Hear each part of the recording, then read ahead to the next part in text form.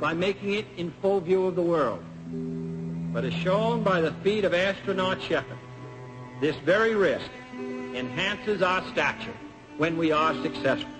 The technology necessary to launch the massive Saturn V rocket and an intercontinental ballistic missile is 95% similar.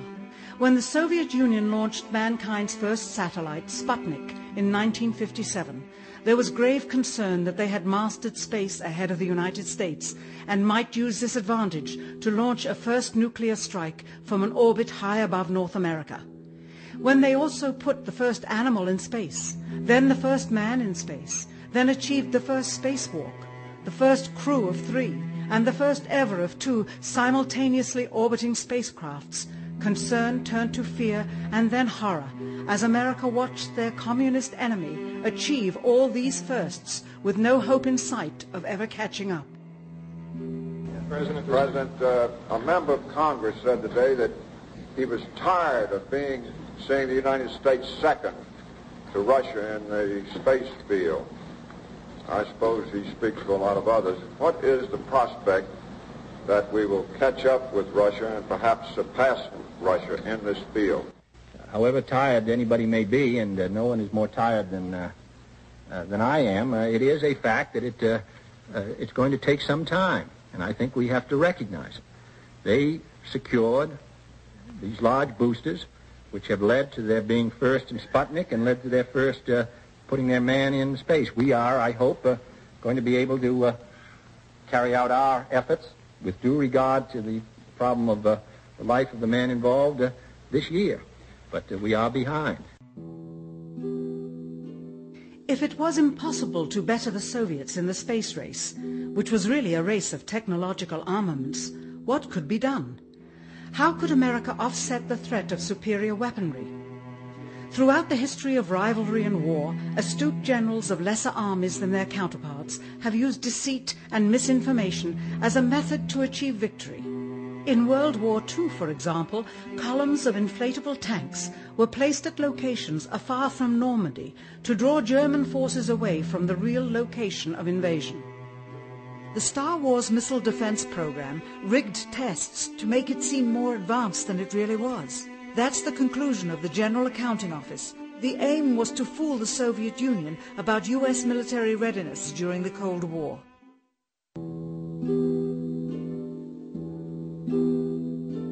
Certainly, it was not possible to fool just the Soviets about U.S. strategic capability in the 1960s, while somehow informing 200 million Americans of the truth secretly. In order for them to believe the United States had the capability to go to the moon, everyone would have to believe it. Furthermore, the pride of a nation was at stake, and the goal of a martyr, not to mention the growing unrest domestically of a government throwing tens of thousands of lives away in a foreign war riddled with contradiction and ambiguity. In addition, the Apollo program had already spent billions of dollars. If it failed to achieve its goal with such an investment, it would indeed be a large and bitter pill for the taxpayers to swallow. The cost of the program, whose sole goal was to be the first to plant a flag on the lifeless rock just outside the Earth, if adjusted for inflation to the 21st century, was $135 billion.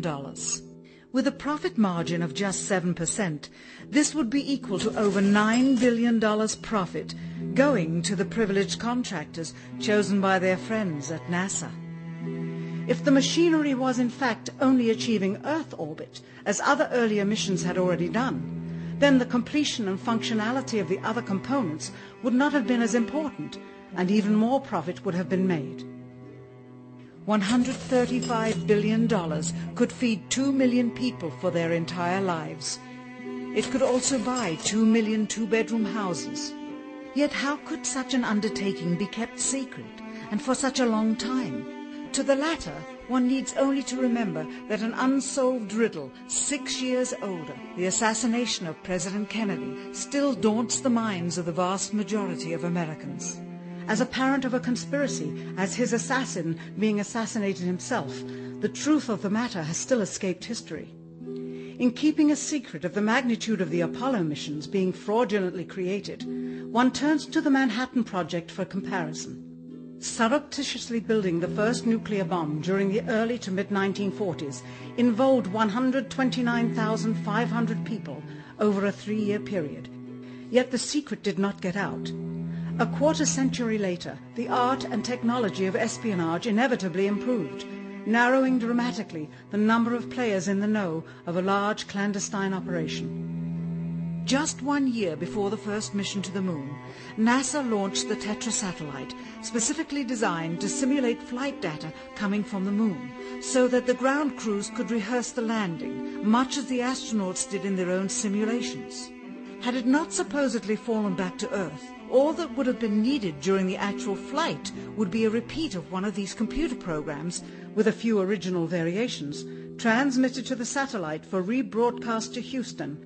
Scores of computers and their deceived operators on the ground would then receive prearranged information, including the alleged location, altitude and fuel consumption of the spacecraft, as if it were descending to the moon's surface.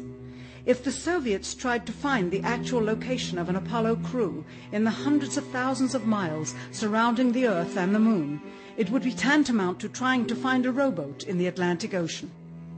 The fact that the Apollo program was so departmentalized, with various construction and test sites around the country, meant that only a few people saw the whole picture. And for the first time ever, there was no independent press coverage of such an historical event. Whatever pictures and sound were distributed to the public were strictly controlled and previewed by the federal government. They were then disseminated unchecked until this hour. For who would realize that the unthinkable was not only possible, but absolutely true?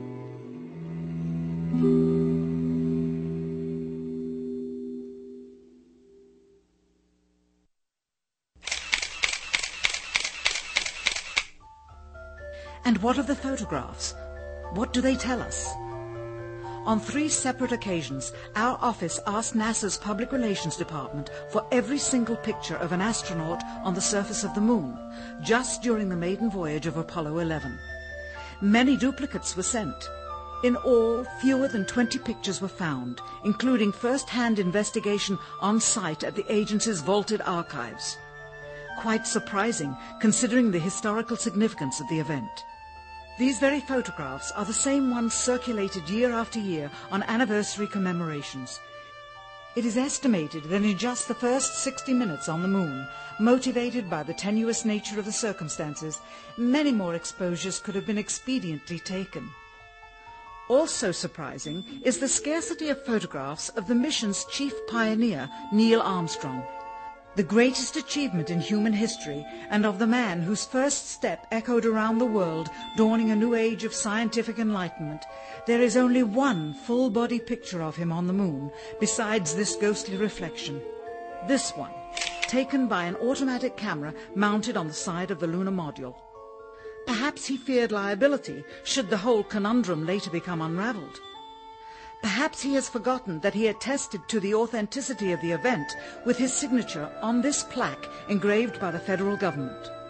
In fact, in the more than 30 years since the event, aside from NASA's initial press conference and the occasional brief anniversary remarks where few questions were permitted, he has never given one on-camera interview to anyone, ever. From an analytical standpoint, photographic anomalies have to be sought out with an understanding of lighting and shadows. The most straightforward is simple. When objects are lit solely by the sun, as all the scenes on the moon were said to be, after all, lighting equipment was not only impractical, it was unnecessary in bright sunlight, then all shadows, regardless of the landscape, will run parallel with one another and never intersect, as shown by this example. In these seldom-seen photographs, obtained from a rarely used auxiliary NASA archival site, it is clear that these scenes were lit with artificial light. These shadows, which are cast at different angles, are evidence that a second light source is being used. In addition, the sun would not cause an isolated hotspot like this, only an artificial light would. Again,